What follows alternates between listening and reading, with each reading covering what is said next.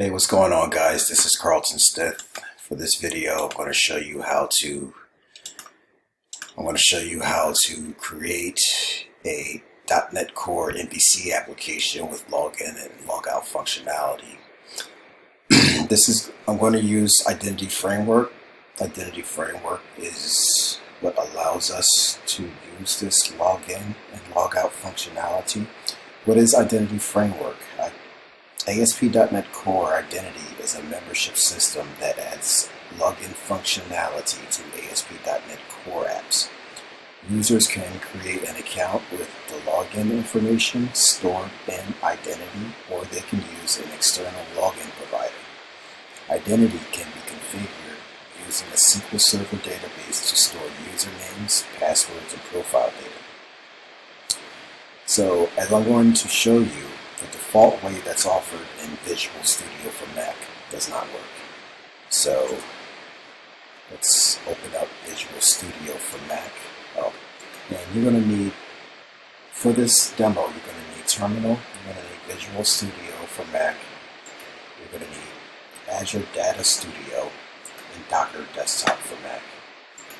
And we're going to be using SQL Server, this container for Docker Hub, in order to create a container, a SQL Server container to run our database in Azure Data Studio. So the default way doesn't work. So let's click New Project, App, Web App, Next.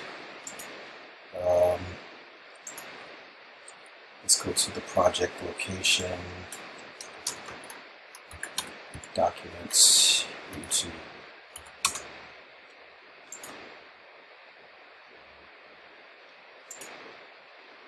Let's give our demo a name. How about Demo Without Login?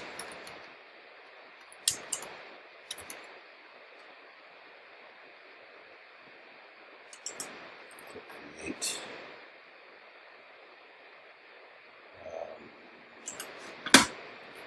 Hold on one second, guys.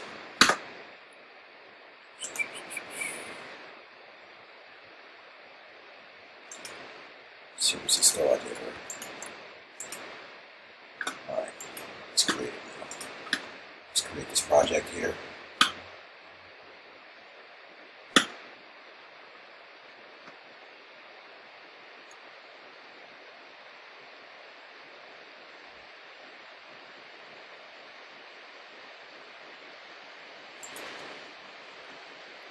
Let's run the project in the debugger. Let's see what we've got.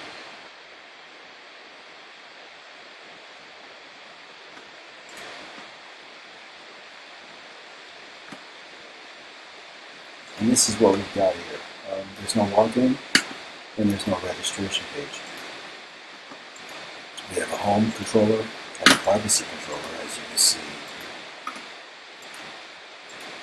We open up our solution here. We have our home controller. And it gives us our two routes, our index and our privacy route. But our dependencies are missing for identity. So let's stop this. And I'm going to show you the way that we're going to have to create this app. Open up a terminal and type the following. Let's see, .NET New MVC. I'm going to create the project. We're going to call it Demo with Login. I'm going to call this project Demo with Login. We're going to use a local database. So authorization is individual. Enter.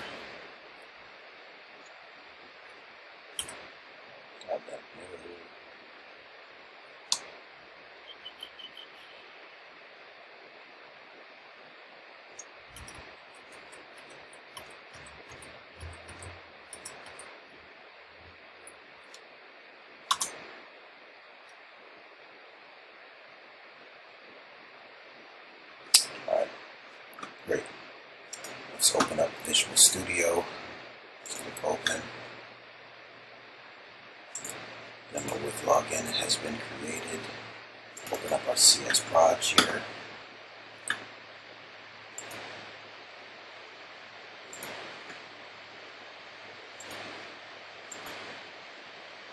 As we did before, let's run the application in the debugger.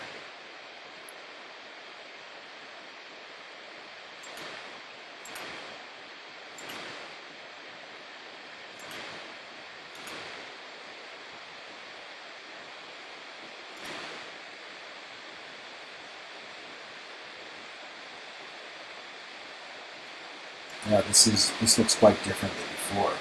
Before we just had this home route and privacy route, but we didn't have register and login. Login gives us a login page. Register gives us a registration page. Now, right now, if we try to log in, if we try to register right now, it's not going to work. So let me show you what I mean. So I'm going to say admin@mail.com. Password must be one uppercase letter, at least one uppercase, one lowercase, and one special character. From the password, click register, and we're going to get an error. Local DB is not supported on this platform. So, because we're using, we're not using SQLite, we're using SQL Server because it's just the coolest thing to use right now. So what we need to do is update our default connection. So we're going to have to update the server to use localhost and give our database a name. We're going to call it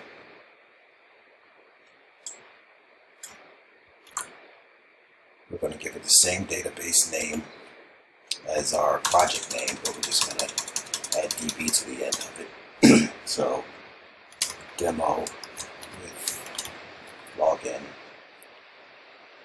DB,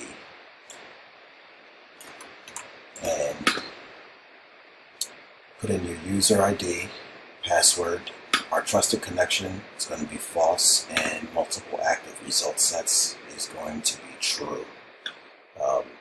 Now let me show you how to use Docker to create a database. So open up your terminal, and we're going to type the following commands: Docker run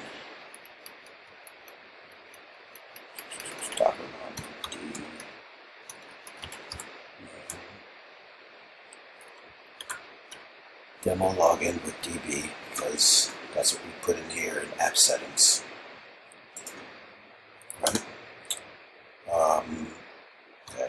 And if you don't know what I'm typing here, just check out my video on creating a database using Docker.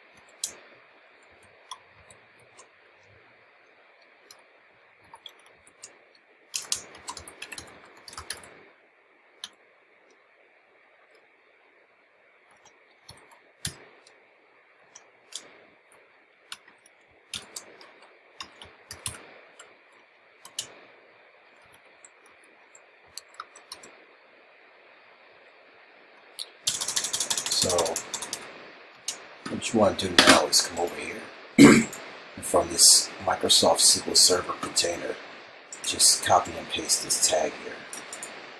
And this is what we're going to use.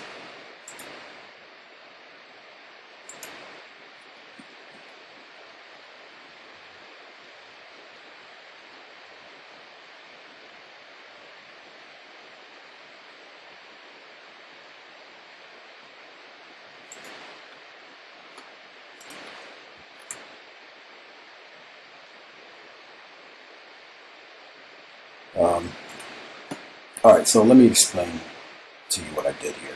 I typed in docker run/d. This parameter launches the Docker container in daemon mode. This means that it runs in the background and doesn't need its own terminal window open. You can omit this parameter to have the container run in its own terminal window. We're going to name, you have to give it a name. This parameter allows you to name this container.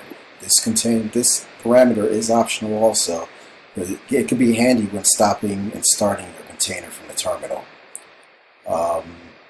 -E except EULA equals Y. The Y shows that you agree with the EULA, the end user license agreement. So this is required to have SQL Server for Linux run on the Mac. Your password is required. This sets the SA database password. This 1443 simply maps the local port 1443 to port 1443 on the container. This is the default TCP port that SQL Server uses to listen for connections. And this tells Docker which image to use. So click enter and type PS Docker PS, and we should see our container up and running. Right now, what you want to do is open up Azure Data Studio, and let's refresh this connection here. In our databases, we shouldn't have any databases up in here. So if we go back to our project here and start it.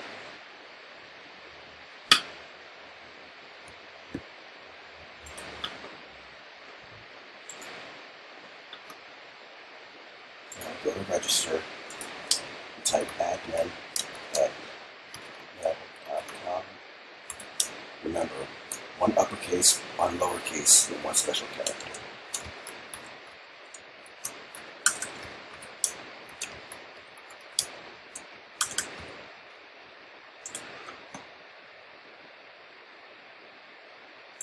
Click Apply Migrations. Usually if you want to use migrations code first, you have to do it from a terminal. Let's get all this out.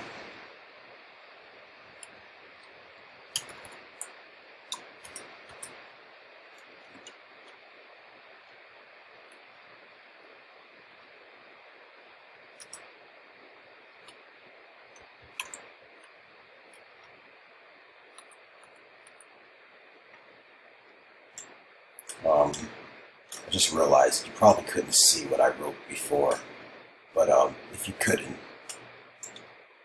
these are the commands that I wrote. Docker run -d --name, the database name -e accept the end user license agreement, set your password, run it in developer mode, map your ports, and grab the container from Docker Hub. So now, if we refresh the page, registration confirmation. So if we hit login, and we type